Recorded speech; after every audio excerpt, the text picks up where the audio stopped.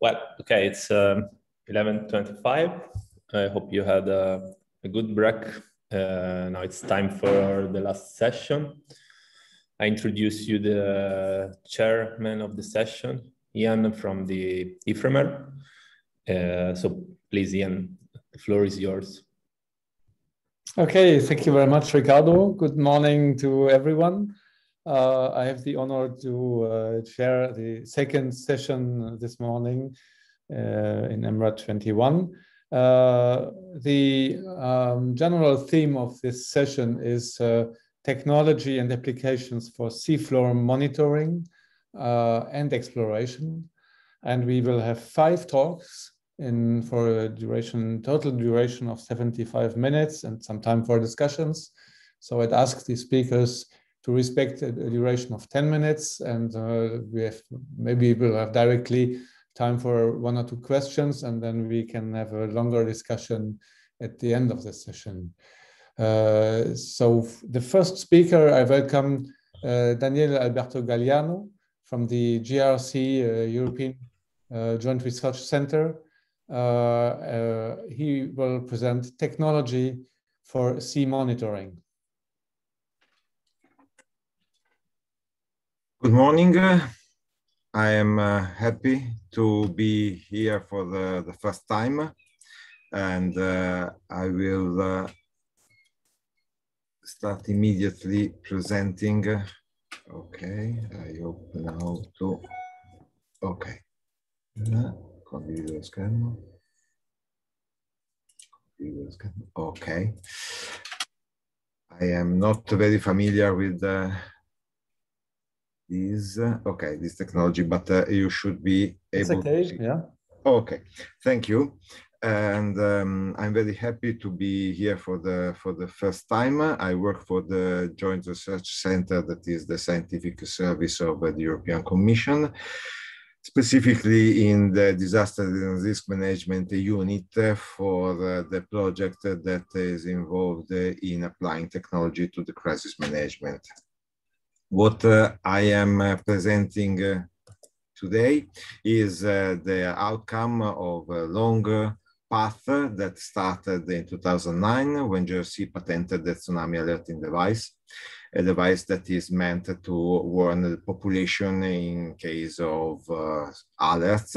The first one was deployed in 2011 in Setúbal, Portugal.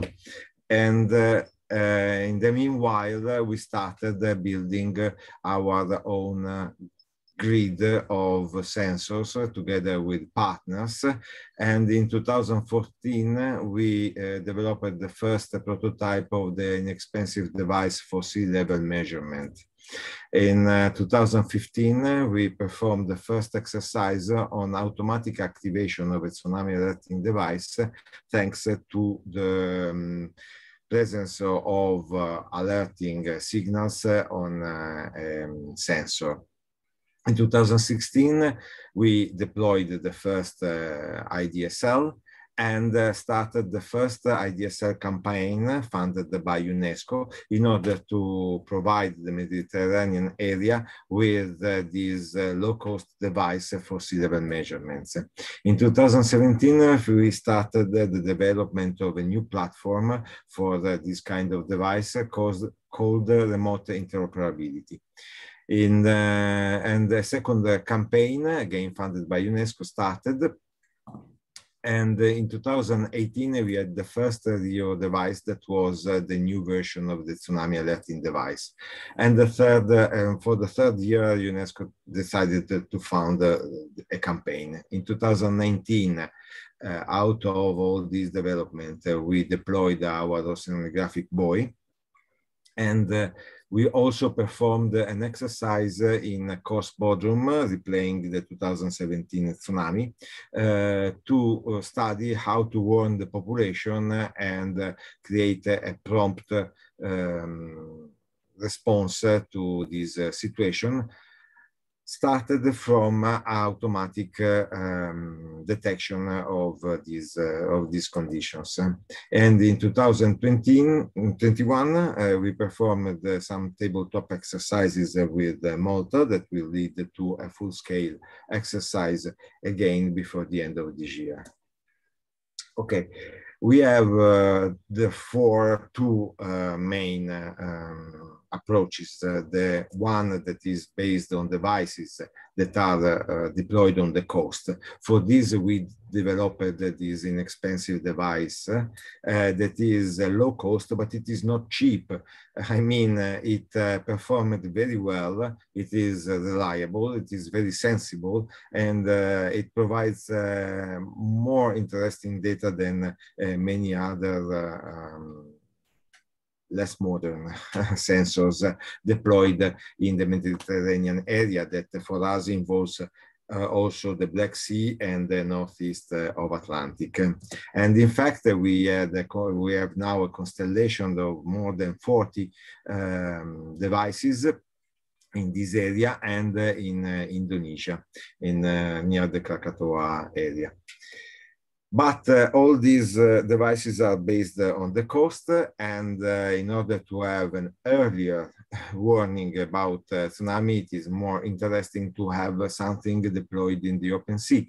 And for this, we investigated the differential GPS approach.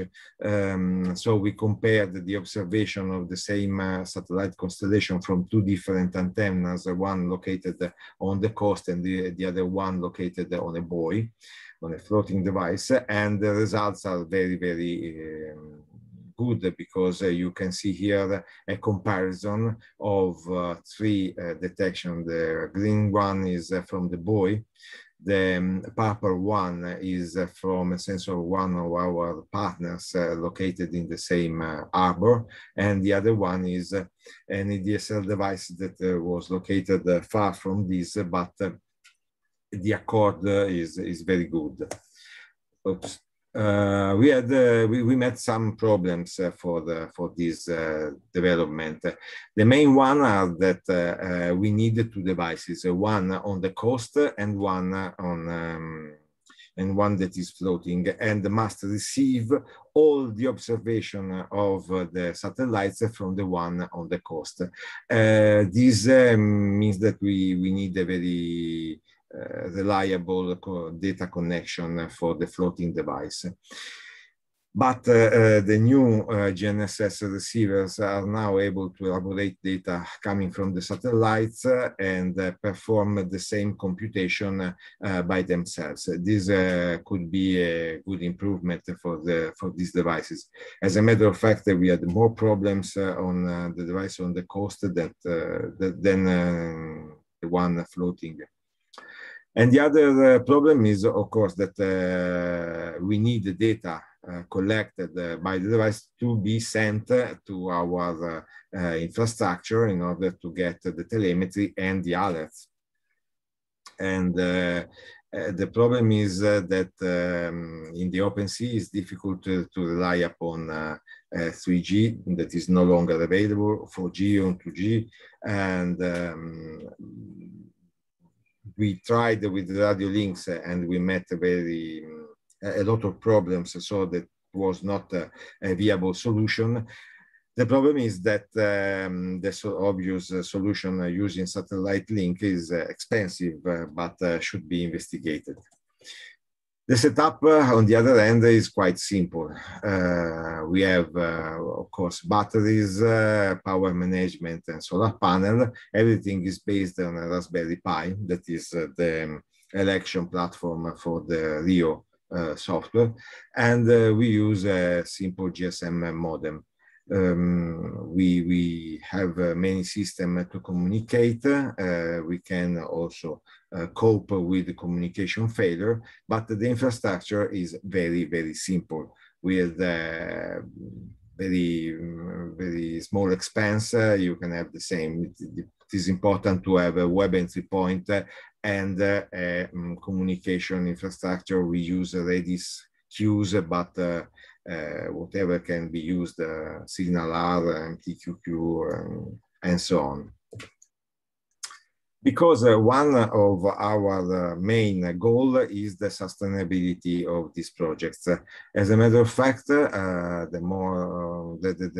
IDSL is less than 2,000 euros, while the buoy is expensive, but not compared to the 2 million devices deployed in the oceans usually. So something that could be used in order to implement a sensor grid of the Mediterranean that is, in my perception, very poor at the moment. The installation is, una tantum, so you have to perform only once, and it is not that expensive in the total. For the future, we already outlined the difference, the improvements that we wanted to try using a single GNSS receiver or the satellite connection. At the moment, we are in the process of refitting the buoy that had a navigation accident, so that a solar panel was destroyed and antennas were lost in the sea. And we don't know who to thank for this. And but we received a letter of interest from Spain with with collaboration with IGN. We are going to have a longer campaign, more than the already performed 18 months that we have, to try new experiments, because as it is designed, it is a platform that can host many other experiments, so that it can be fit with additional sensors, and their observation can be transferred with the same means to the infrastructure. I think I'm on time. Okay, great. You're perfectly almost on time. We have maybe time for one quick question. I don't see one in the chat, but I would have one. There are networks of seismic sensors to alert on strong seismic events. And is there a perspective to link your network of tsunami alert to such seismic observations, or is this a perspective? As a matter of fact, in the large family of our devices, we also account for seismometers. So we developed our own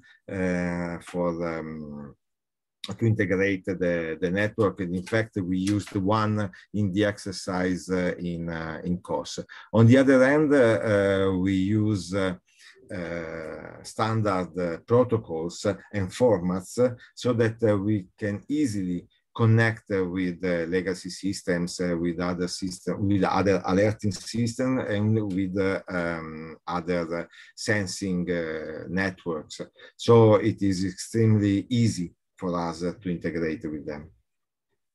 Okay, thank you very much. Thank you very much, Daniele, for this talk, and I really appreciate to see the application for civil security, which is an important aspect.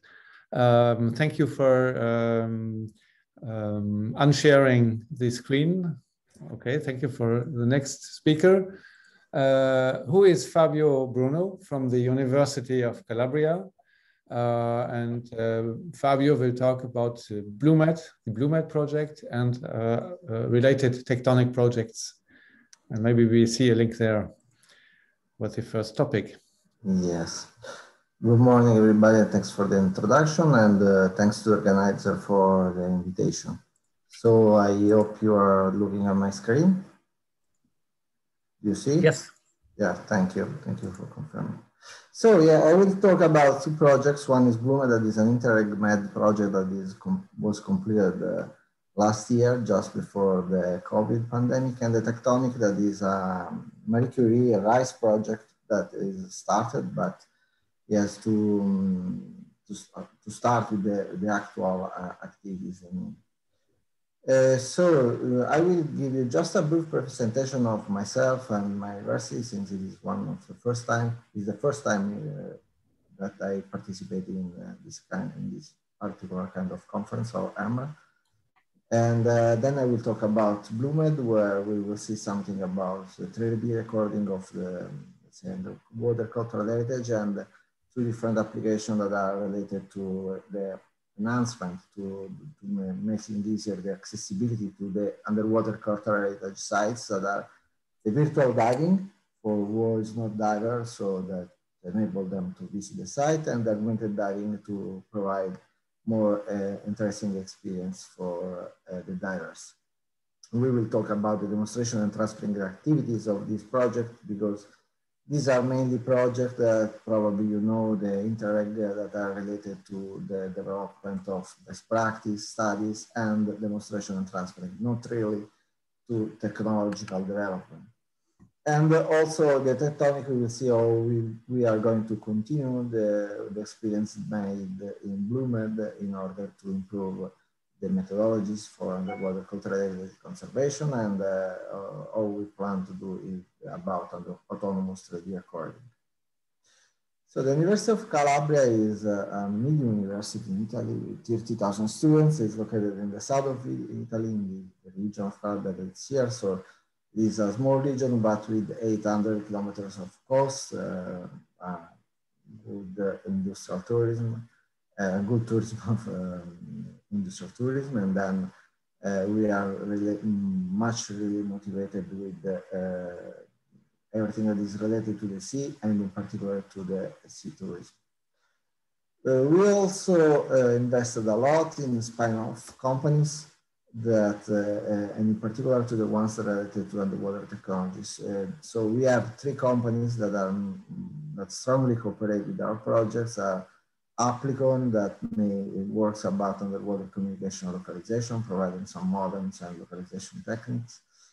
3D Research, that is specialized on 3D reconstruction and virtual reality and augmented reality, is particular for underwater application. And Tech4C, that works about underwater mechatronics, in particular for divers, but also for let's say robotics application. So what have in common BLUEMED? Mainly the TECTONIC. Mainly they share the same goals, because both of them are focused on the protection and the promotion of underwater cultural heritage as a means of developing economy and tourism in coastal areas and small islands. So we are working about detailed 3D recording of the shipwrecks, employing both divers and autonomous vehicles, both from surface and underwater. We are working a lot about the accessibility and the valorization of these sites by developing underwater virtual reality application. And with the colleagues from other departments, we worked a lot about the restoration techniques and methods and tools, and the new materials for protecting underwater the cultural heritage. So BLUEMED is a project that has been closed in 2020, January 2020, after 3 years and 2 months of development, with a budget of something less €3 million.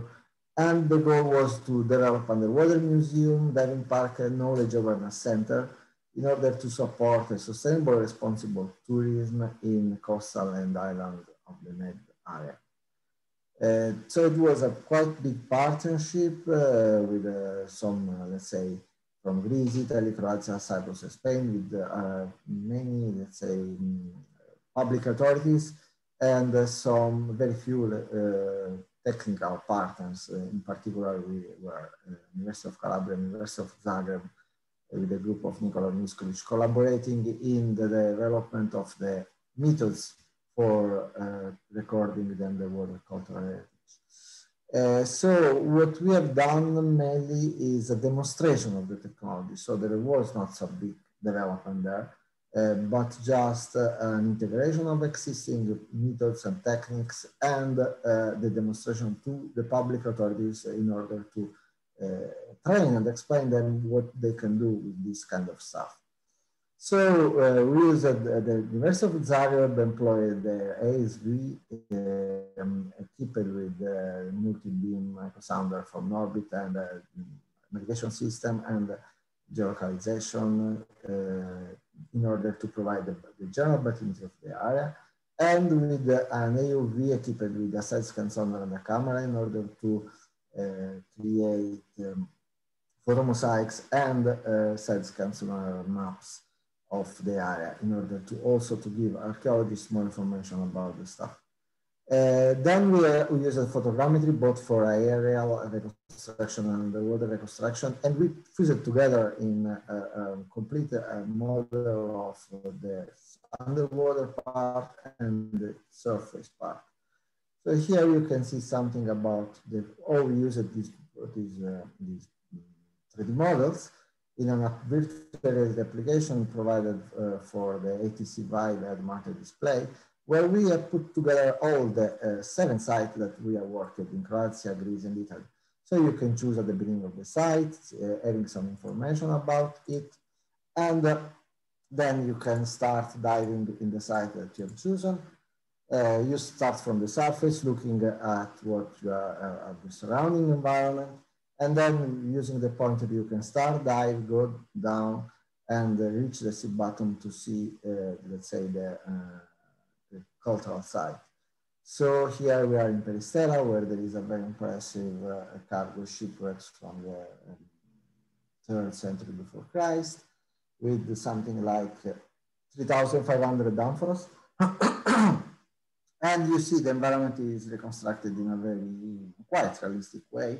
And there are some points of interest spread around the area where that you can interact, you can activate in order to listen some description of both the biological point of interest and the archaeological one. So in order to retrieve some information about that.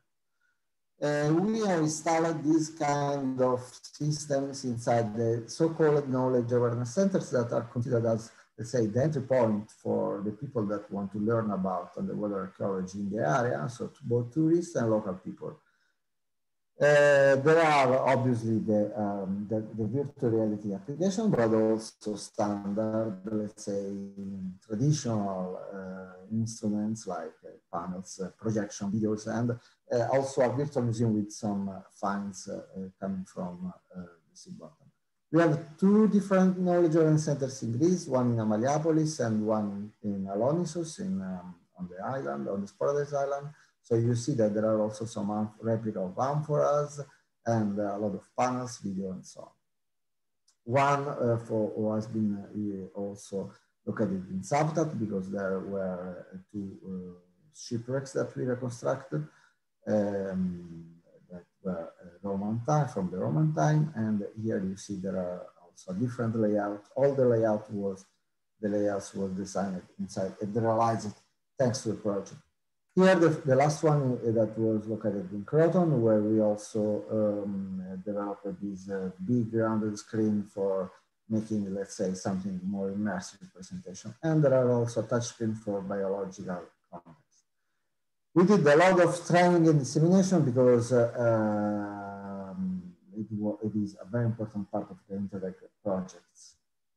Another stuff that we did and mainly experimented and demonstrated in the project is an underwater tablet equipped with an acoustic localization system that provides to the diver some information about the site that they are visiting.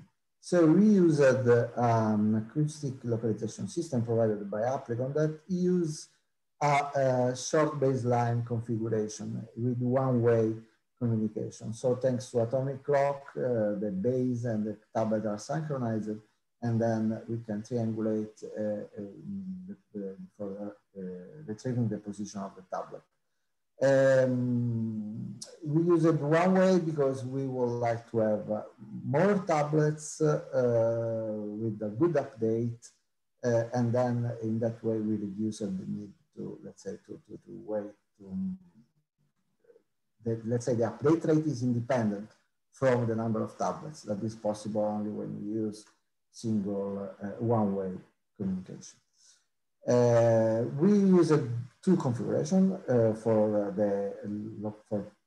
let's say for the beacons, for the transmitted beacons. One is with this cross fixed to the seat bottom that can be removed, put in place at the beginning of the dive and removed at the end of the dive. And the other was by using the autonomous surface vehicle from the University of Zagreb, the Platypus platform. So we equipped also here the localization system. Fabio, you will need to wrap up. Yeah, I'm going to the conclusion. So there are some other, let's say, we experimented the system, and we also worked on the augmented reality using the tablet. So there are the BLUEMED Plus now starting, that is, will continue the project, and we will let's say, transfer the results in new territories in Albania, Montenegro, and also in Italy. The TECTONIC project that is just started because due to the pandemic, it was suspended. So it's a Marie Curie action, and in which we want to develop new materials for the protection, and also method to forecast and to study the degradation process, also thanks to artificial intelligence. And also we will continue to work on virtual and augmented reality. It's mainly a work of training and exchange skills and people among the partners between, let's say, private and public partnership. And we will have 3 different pilot sites in Italy, Argentina, and Greece.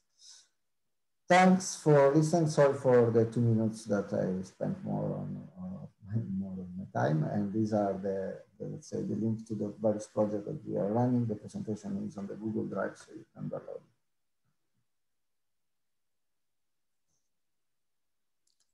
Thank you very much, Fabio. This is so interesting. And would have a very quick question. Do there exist platforms for remote access to these virtual visits? Or is this reserved today for the site awareness, knowledge awareness sites you mentioned, or are there perspectives to go online? Okay, so we have both, in the sense that in the Knowledge Awareness Center, you have the full experience, let's say, with the HTC Vive, very, let's say, detailed and with everything. And we have also an online platform for visiting through a web GR window to visit all the sites that we have reconstructed. Obviously, since it is running on the web browser, they are much more, let's say, simplified models, but you can still visit them. Okay. That's all. Yeah. Thank you very much. Very interesting. If you would share your screen for the next speaker. Sorry, I'm okay. So the next speaker will be Andrzej. Wasowski. I hope I not. I will do. And Andrzej is from ITU Denmark, and we'll talk about reliability questions of artificial intelligence. Okay. Now I understand why everybody's a bit confused, because all the speakers have problems with screen sharing and Zoom doesn't seem to behave as it normally does, but I will try to do my best. Sure. Maybe this works. It's okay. Yep. So my name is Andrzej Wasowski, and I work in Denmark at IT University of Copenhagen. And I do feel excited to be here and to listen all your talks, but I also feel very alien because what I normally do is software engineering research.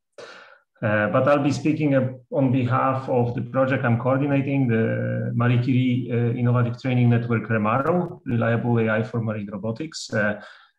So we have other experts than myself in these training networks. I know primarily about software safety, reliability, and in machines operated by software that I have been researching for many years.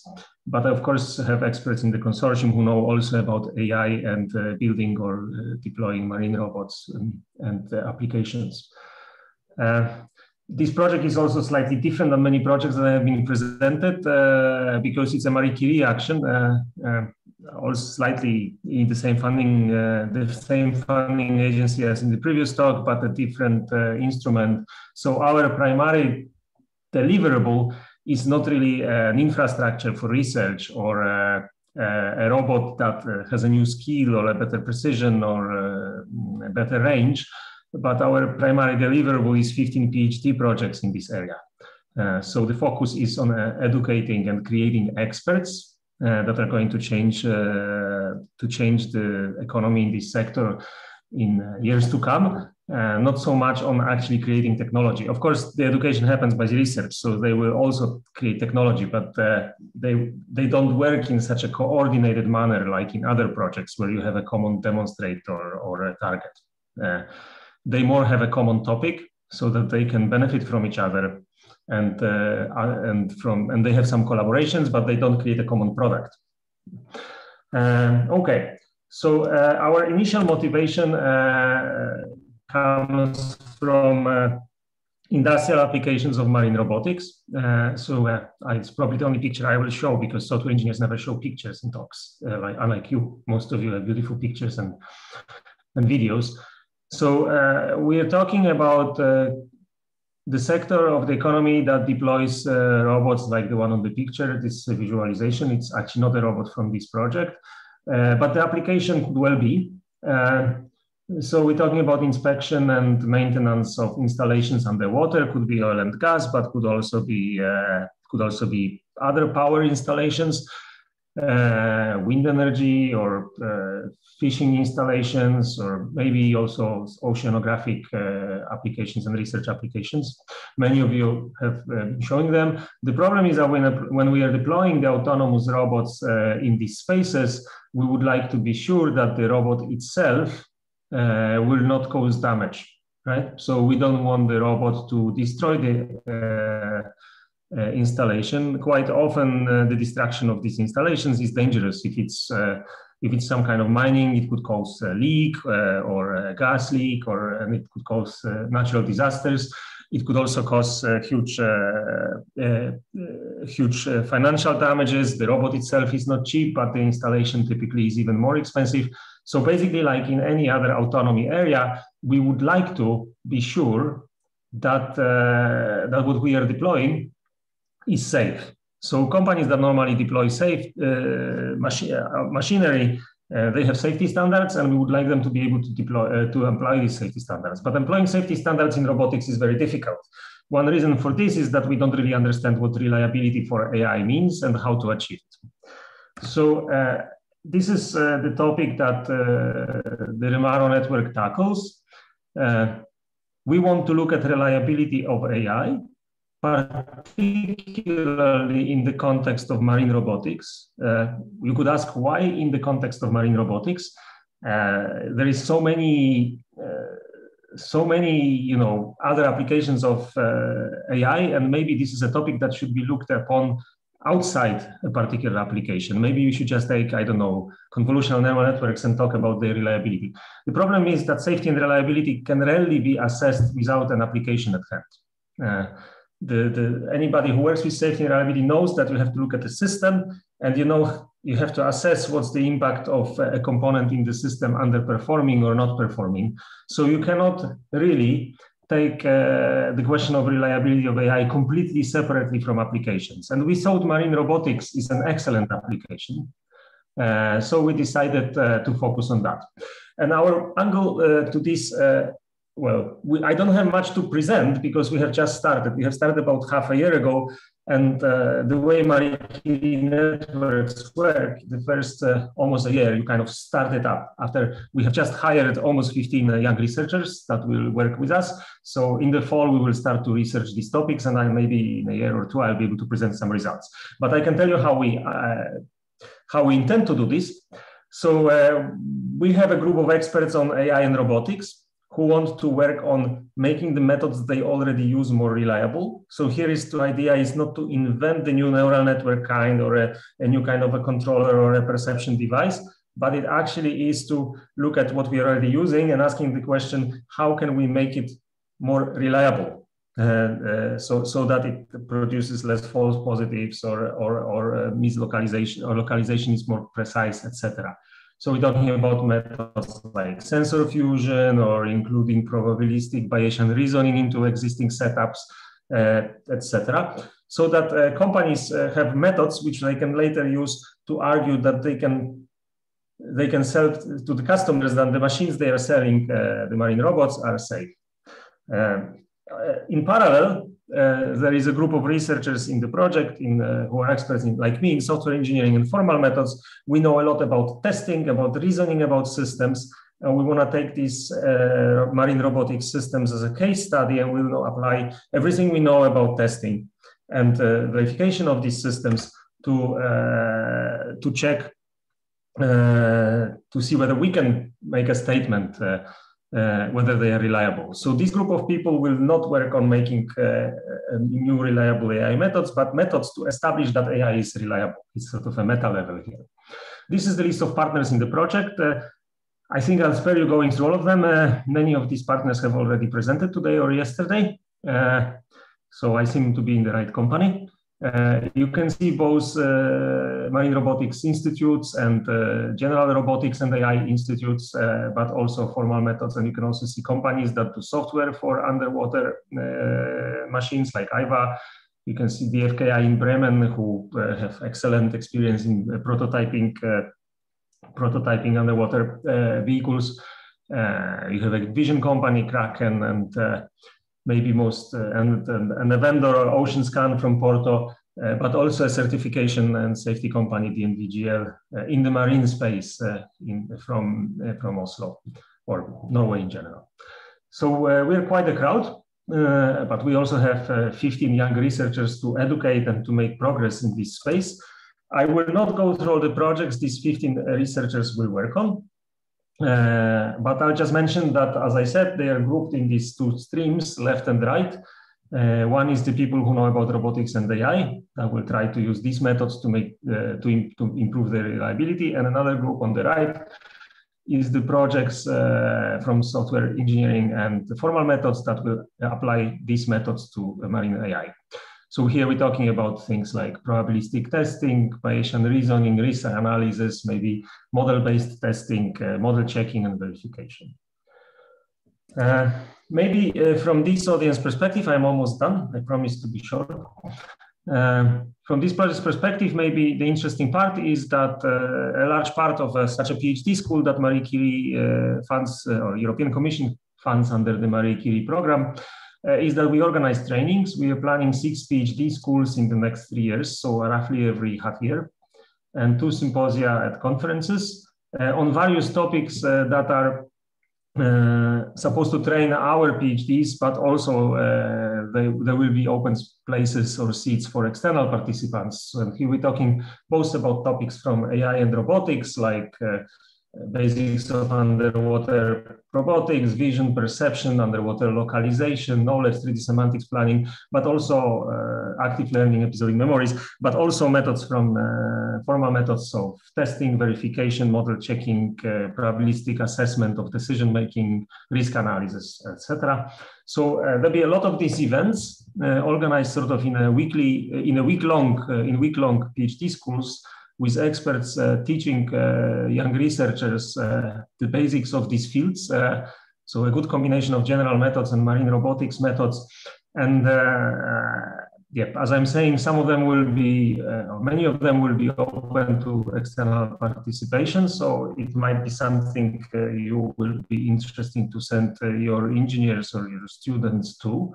And if that happens, that I raised your attention on this, we have a way to register in something we call industry follower group, which is a sort of a low traffic forum allowing companies and research labs to follow our work. We occasionally send a newsletter, but most importantly, we will also give you information if any of our events are open to external participation.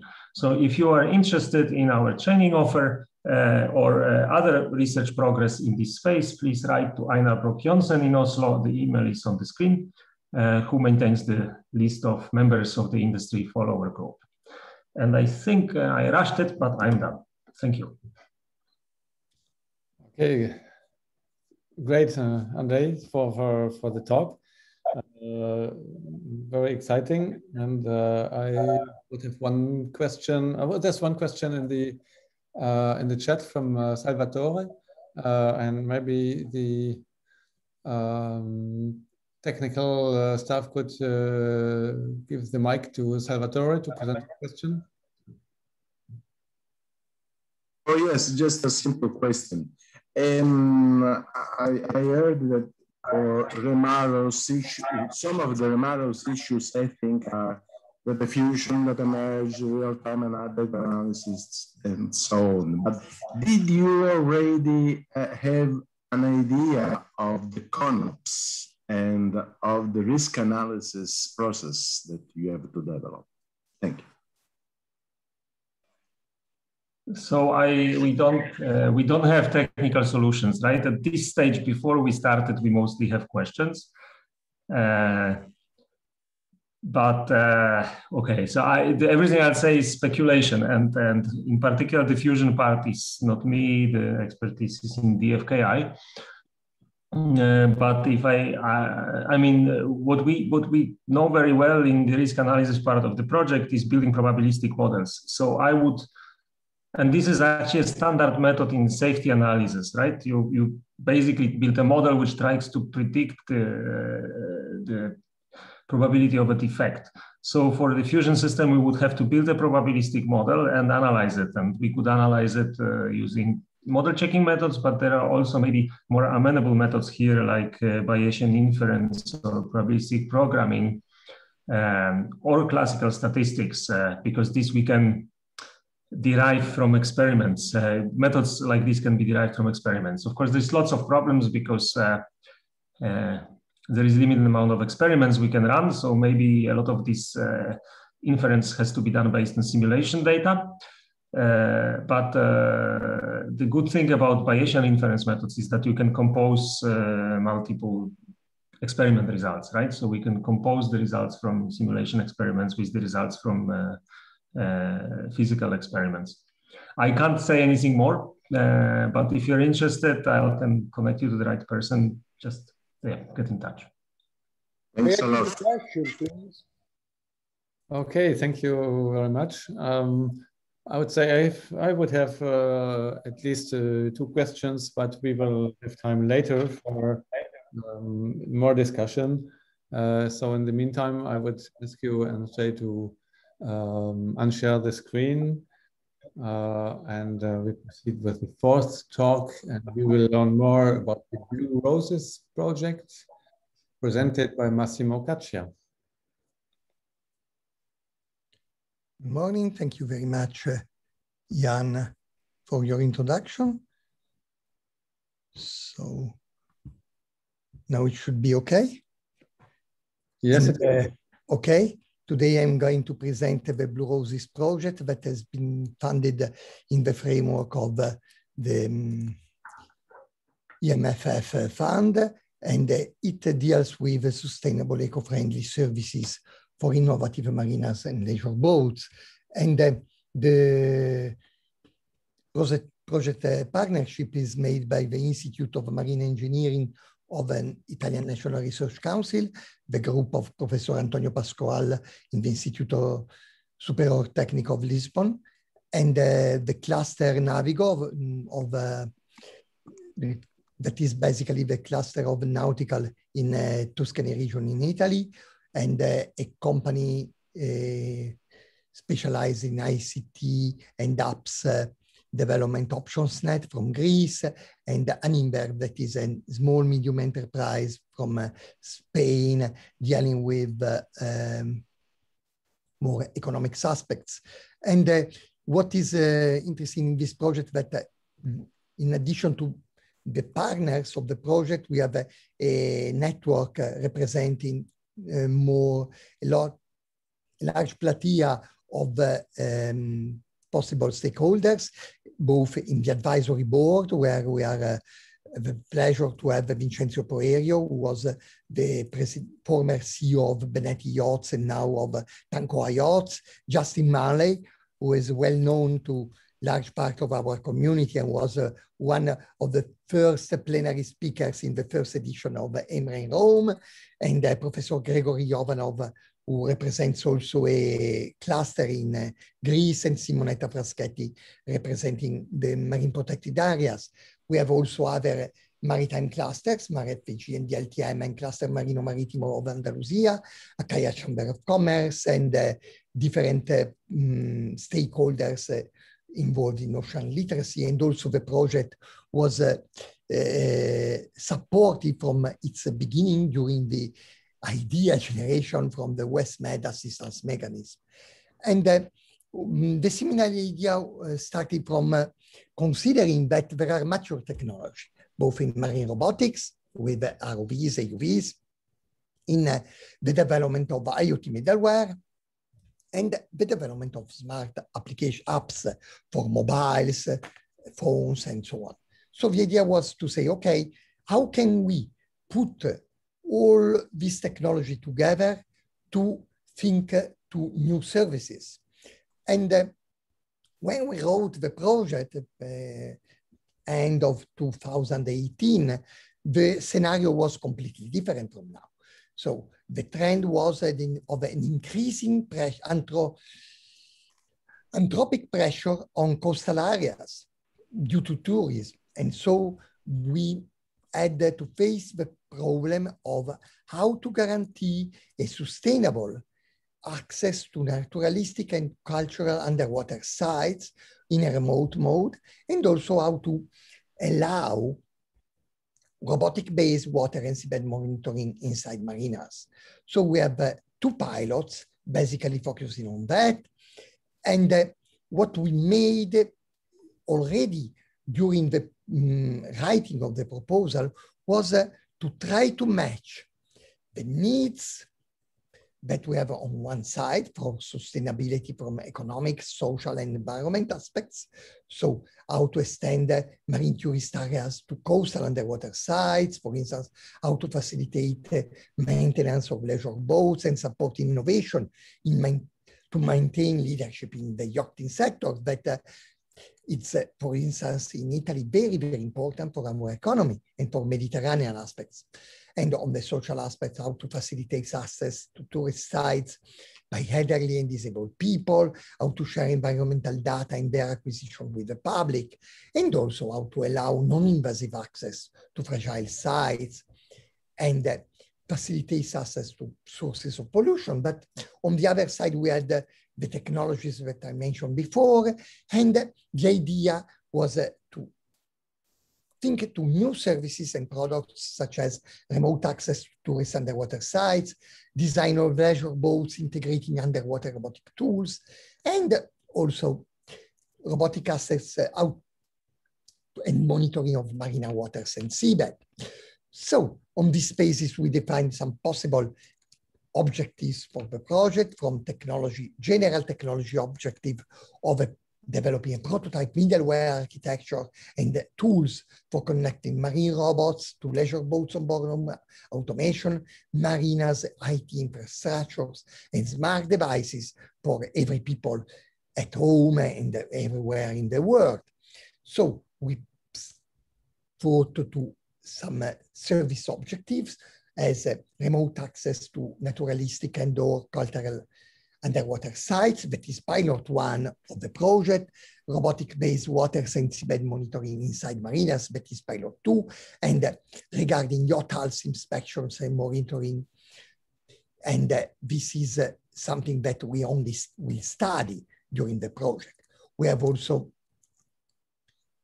possible projects, possible products related as how to integrate robotic tools in leisure boats. And then we have the dissemination and communication objectives related to promote awareness of new business models and market opportunities in blue economy related to ICT technology, and how to increase public awareness of how the introduction of robots and IoT at sea can support economic growth and environmental sustainable use of marinas and coastal areas.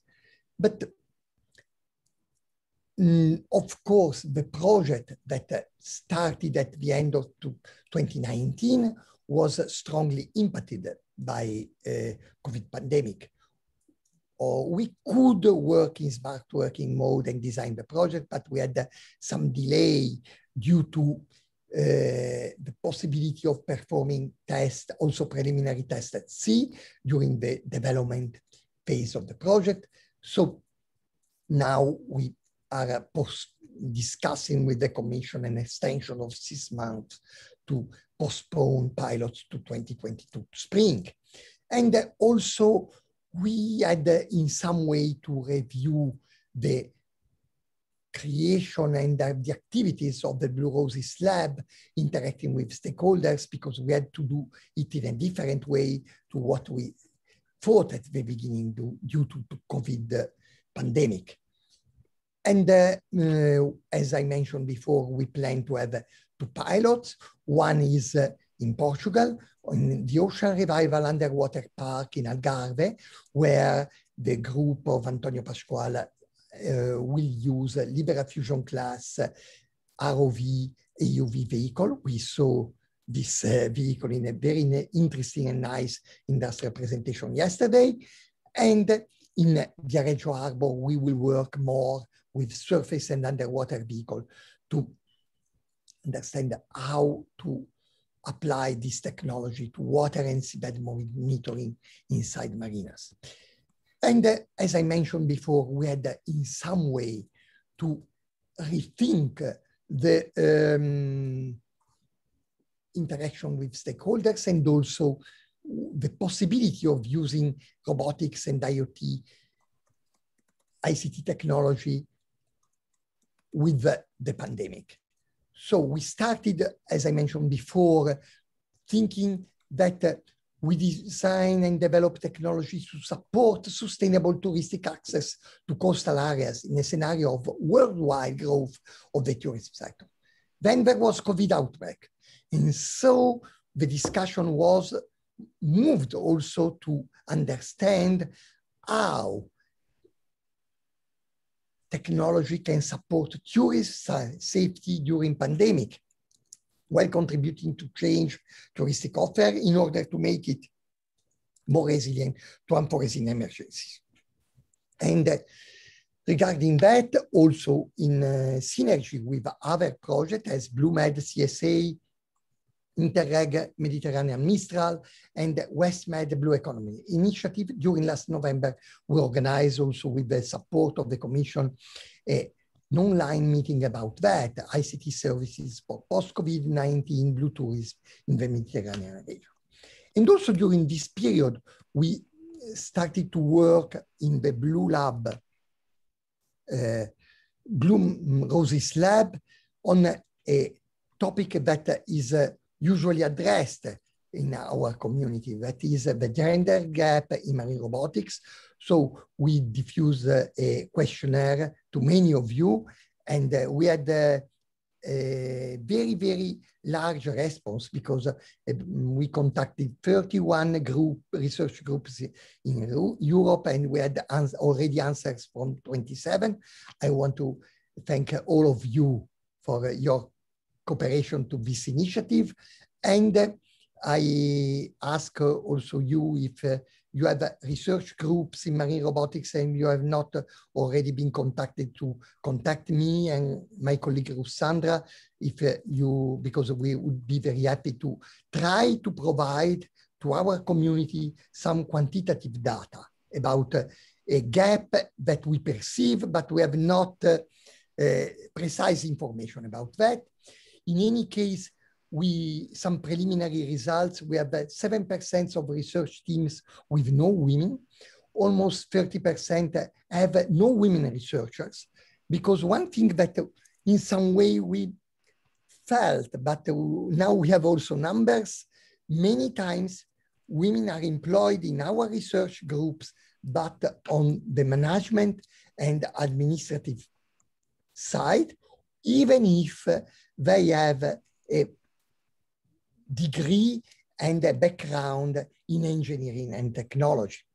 So we invite you to cooperate with us to provide us data. We are organizing interviews with women involved in our community and our area to understand better that. And we plan to have on this side a Breaking the Surface event in the night in September in Croatia about women in blue, gender-related challenges and opportunities in blue research. So, as I mentioned also yesterday, and there were many projects that, for instance, MATRAC results are used in Blue Roses. Blue Roses results will be exploited in the Interreg Italy-Croatia Innova Mare project, and as mentioned already this morning, Fantina, the results will be used also in the Maelstrom project.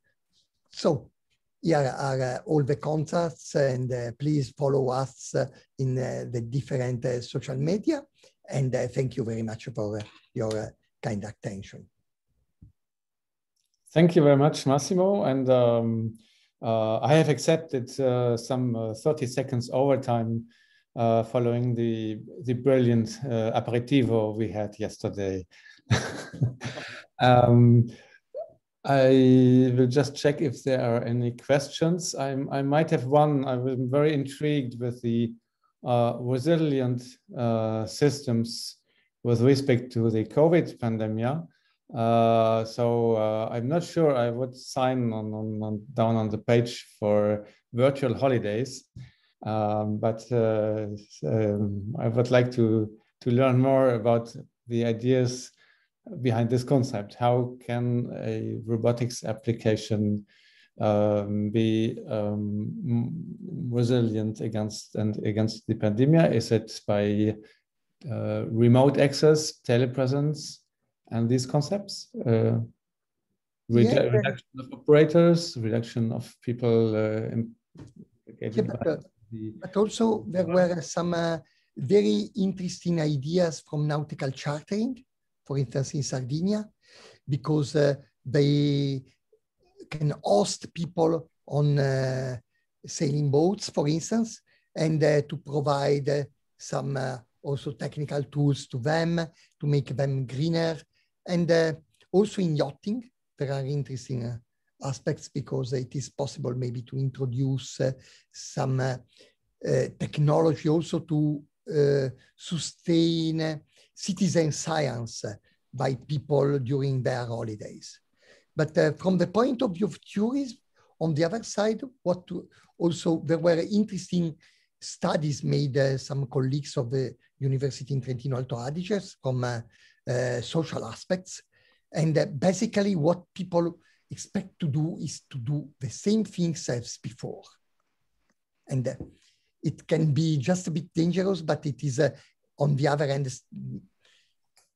many related to human aspects of all of us would like to have to go back to our normal life. But for tracing, for remote access and something like that, something will be possible. And also, especially, it will be easier to have to cope with some constraints that we have. Because, for instance, if you want to access to a remote site with an ROV from your own mobile, you have to wait your turn. You have to reserve it. And probably it was more difficult in our mind 1 year ago. Now it is not more normal for us to reserve something and so on. So we'll see in the future. And I hope next year to present interesting results in Southampton. So thanks, Jan. Thank you, Massimo. And I have more questions for later for the discussion. So we will come to the last talk of this session, and it is about an industrial research project, which is the SPICE AUV, run by Kawasaki UK, and it is presented by Mr. Minehiko Mukaida. I hope I pronounced this right. Excuse me if not. And please, the floor is yours. Yeah, can you hear me? And perfectly. Yeah, can you see my screen? Yeah. Okay. Thanks, Jan, for kind introduction. And hello, everyone. I'm Minehiko Mukaida in Kawasaki Subsea UK. I'm very happy to have such a fantastic opportunity to present Kawasaki AUV SPICE on behalf of Kawasaki Heavy Industries for EMRA 2021 today.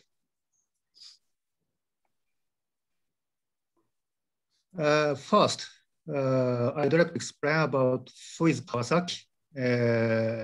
Motorcycle is the most famous product, I think, but as you can see, we have a lot of products in this screen. Kawasaki Heavy Industries heavy industry based in Japan. Headquarters is located in Tokyo and Kobe in Japan. And Kawasaki Subsea UK Ltd, we are 100% subsidiary of Kawasaki Heavy Industries, founded in February 2019. Our office is located in Aberdeen, UK. The purpose of Kawasaki Subsea UK is to construct a good relationship with European subsea sectors and to promote Kawasaki's especially AUV technologies for the industry. So that's why I'm presenting for you today. Background of development Kawasaki AUV. We have a long history of manufacturing human-occupied vehicles, especially submarines and submersible rescue vehicles. And we developed a demonstration type AUV marine bird in 2003 and succeeded underwater docking and recharging at that time. And also developed prototype AUV and docking station for actual offshore operation demonstration in 2017 for commercial market. We proved our underwater docking and recharging capability using the prototype AUV and station. We also have industrial robot manufacturing developing technology, so we collaborated each our technologies for our latest AUV SPICE. Concept of AUV SPICE. SPICE means subsea precise inspector with close eyes. SPICE is an AUV for subsea pipeline inspection from outside. SPICE has a portable docking station. SPICE can be moved deeper with docking station from surface. At the operation depth, SPICE can start to search and find subsea pipe automatically and start auto pipeline tracking and start kind of inspection. Furthermore, SPICE can carry out kind of close-range inspection using on robotics arm here. And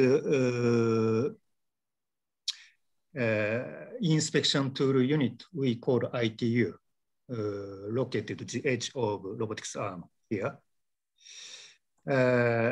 ITU can fit precisely on the top of pipe during AUV cruising. when its battery is low, SPICE can stop inspection task and return to the docking station. During docking, SPICE can be recharged on battery and carry out data communication. SPICE can realize a long underwater operation without frequent launch and recovery from the deck of offshore supply vessel. We Kawasaki believe these technologies can contribute to realize reduction or optimization of subsea operation cost.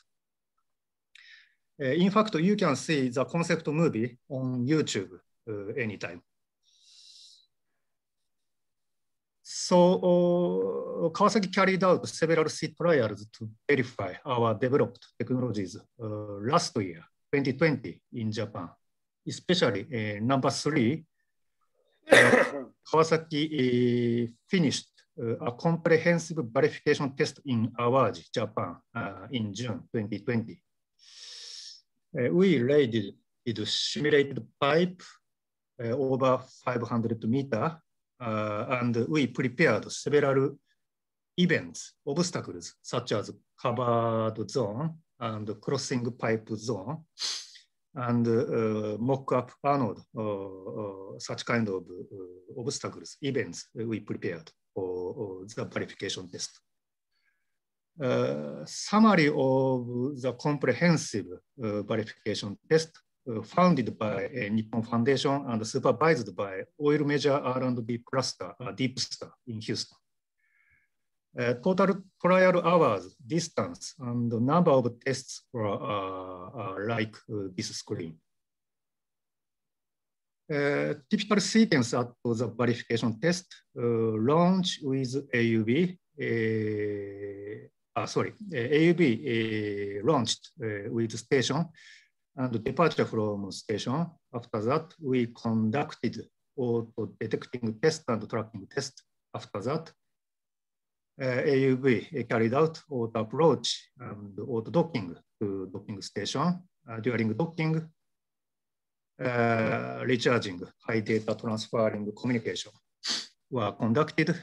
And when we finished the test, we recovered AUV with station, like this picture. Result of auto detection test, AUV started at altitude about 7 meters. AUV found and recognized pipe using imaging sonar and our pipe detecting algorithm. Once AUV detected the pipe, AUV moved lower to target altitude and turned to the right direction against pipe to start auto tracking, utilizing profiling sonar and our pipeline tracking algorithm. And tracking test result, we proved high stability of ITU movement at several cruising speed. And at that time, there was a tidal current, maximum 1.4 knot from side of AV body. Even if the condition, the result of ITU's contact rate was around 90% of the condition. At the same time, we also confirmed the performance of avoiding all obstacles in the test. I'm showing one example. Crossing pipe area, now arm is moving up to avoid contact with the obstacle.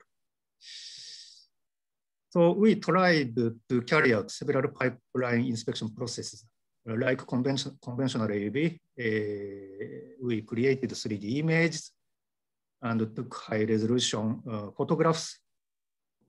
And we also took pictures and movies from both sides camera mounted on robotics arm.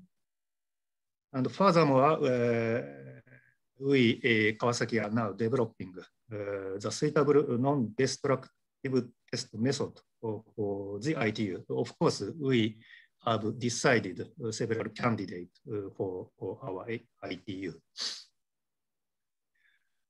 Finally, I want to tell you, we Kawasaki hope to contribute to not only subsea pipeline inspection field, but also other oil and gas and renewable energy field and oceanographic field, of course, using our developed technologies in the future.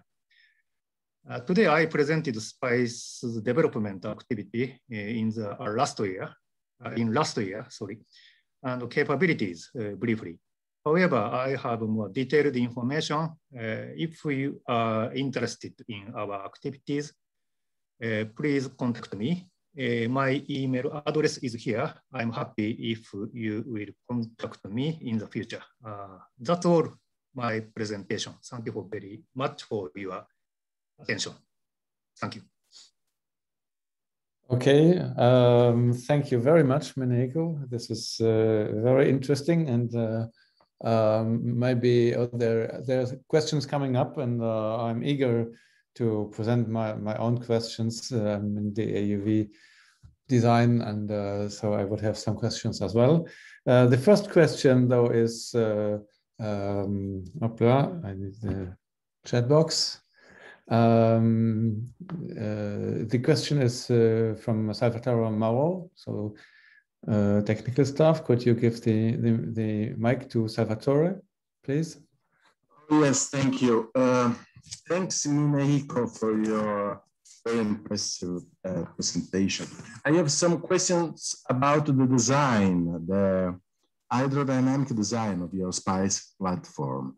As industry, you must be very careful in order to try to fix endurances and operative capabilities of your platform. So, did you tested different rudder and screw propellers for your platform in order to fix the best solution between endurance, controllability, maneuverability, and motions of your platform? Thank you.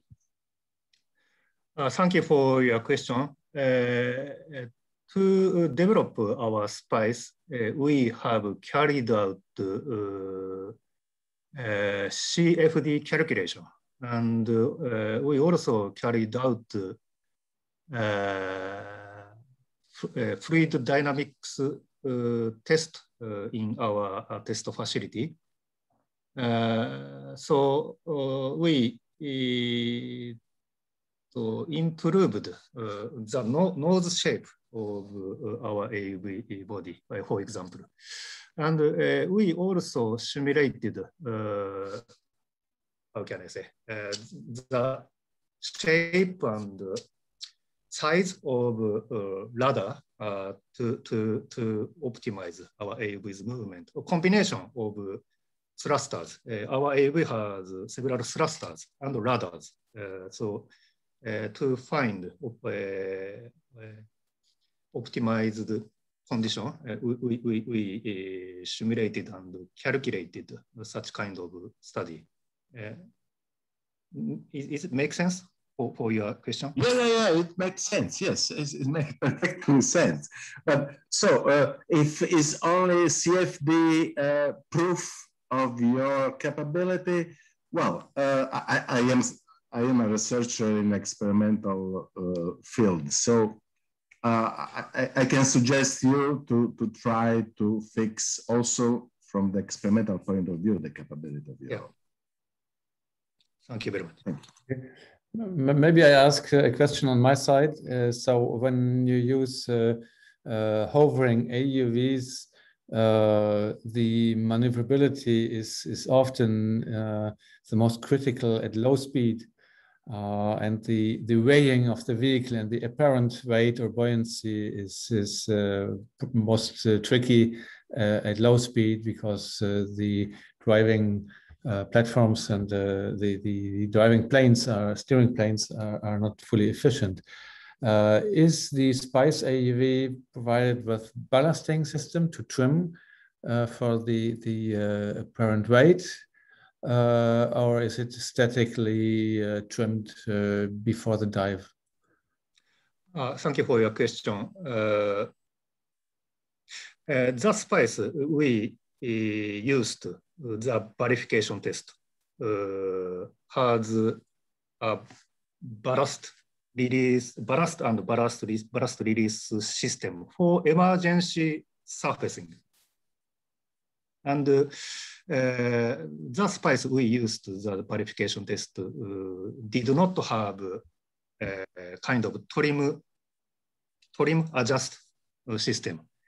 But of course, we Kawasaki has a long history to manufacture and develop human-occupied vehicle, especially submersible rescue vehicle. So we are understanding the importance of trim adjust system, and we know we have several know-hows to realize such kind of system. But depending on size and energy consumption and size and weight. So far, for the SPICE, we do not apply trim adjusting system. Okay, thank you very much. Thanks again for this great talk.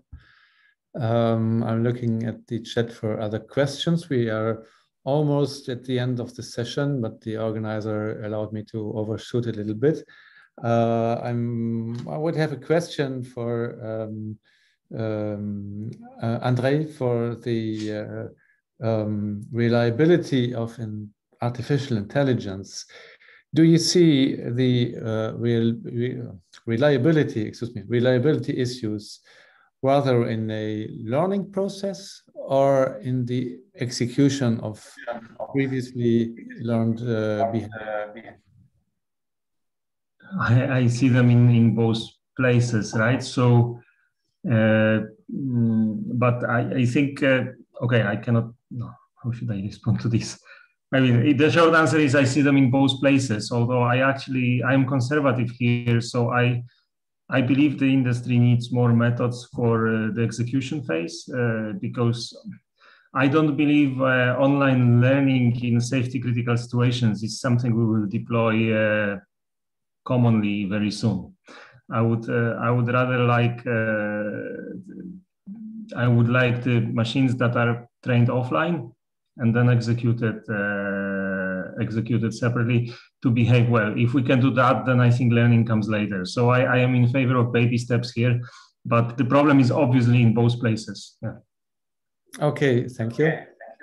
I believe we are getting to the end, but I would maybe ask each of the speakers a very quick response. I see that maybe one common point in your presentations in this session is reliability.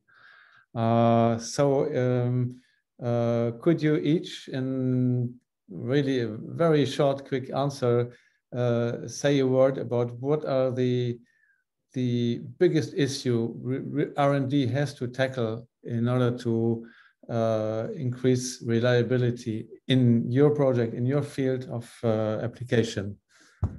Maybe we go backwards and we start with Minehiko, and then we go backwards through the list of speakers. Sorry, I couldn't catch your question. Okay, my question is, in your project and in your application, what is the biggest issue when it comes to reliability? Reliability, okay. So,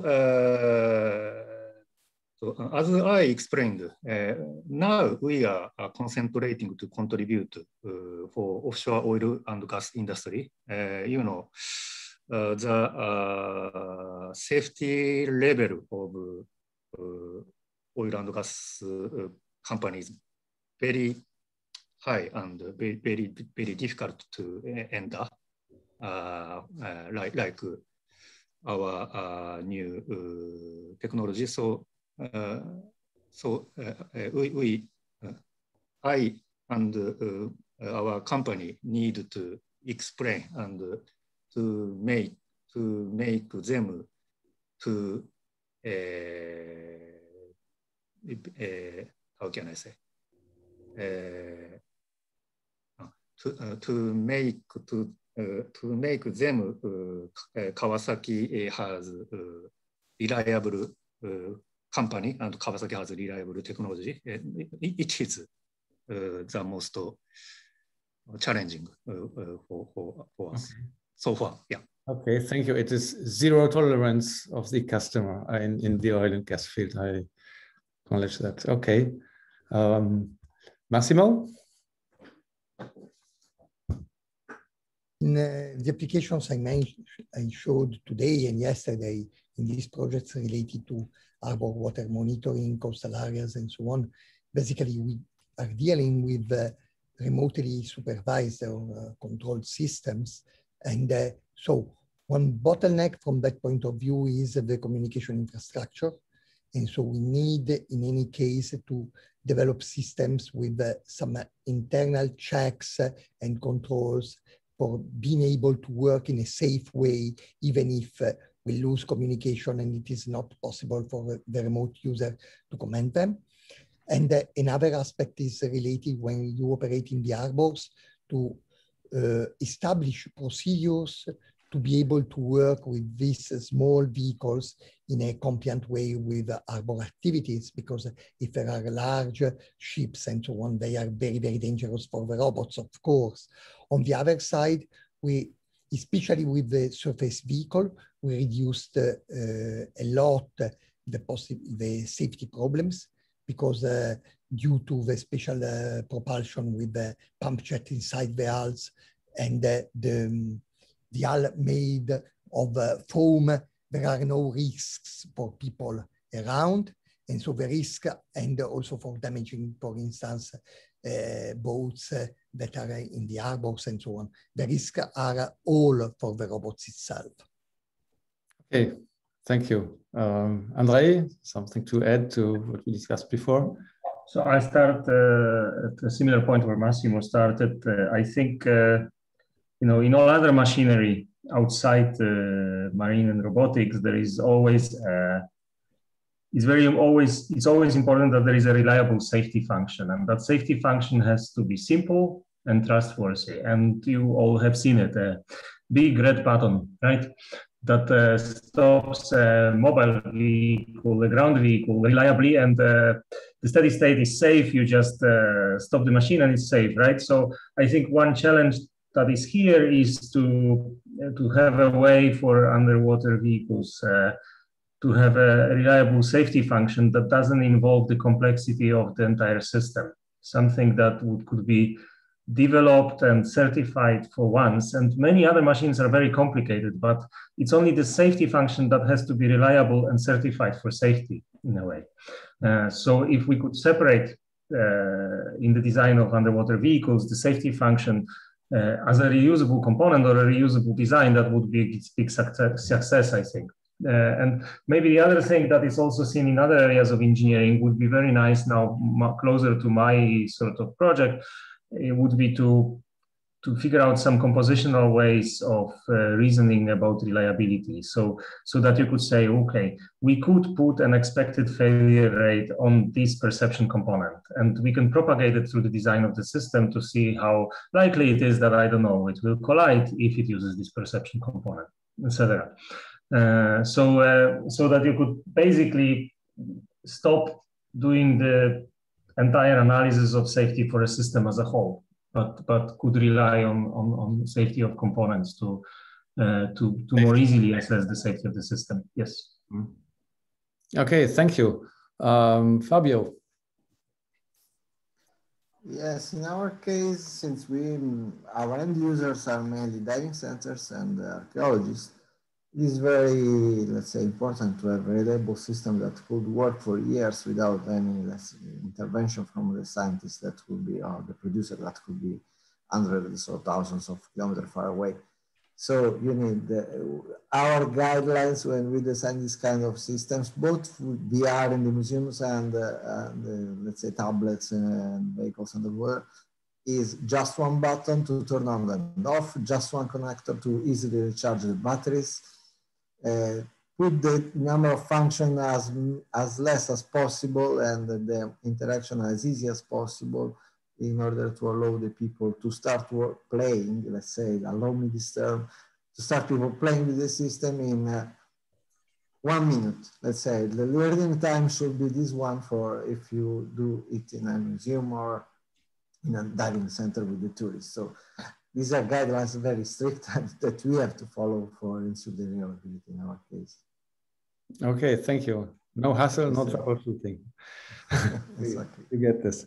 And we finish with Daniele.